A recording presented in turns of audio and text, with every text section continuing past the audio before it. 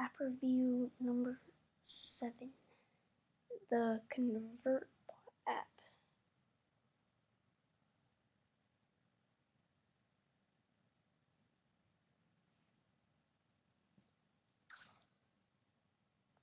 That's what the name says. It converts a bunch of different things. You can do temperature,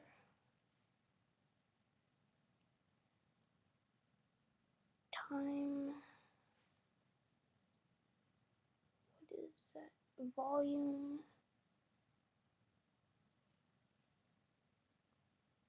area, currency, data size, like megabytes, kilobytes, stuff like that,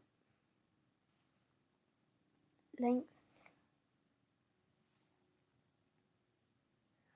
weight or mass, and speed. See, is that all? There's a settings part that you can go to. Just click on the button. Where is it? It's right there, but I guess you can't see it. So yeah, that takes you to the settings.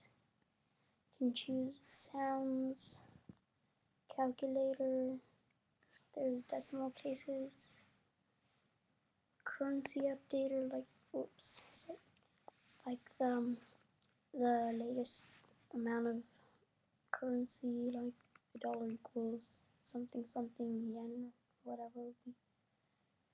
Then you can see what you can, you can choose what different categories and units you want, and right there.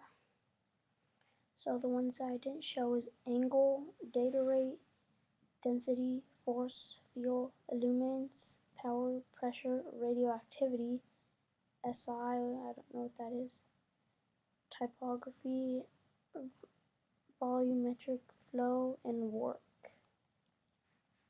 That is the Convertbot app.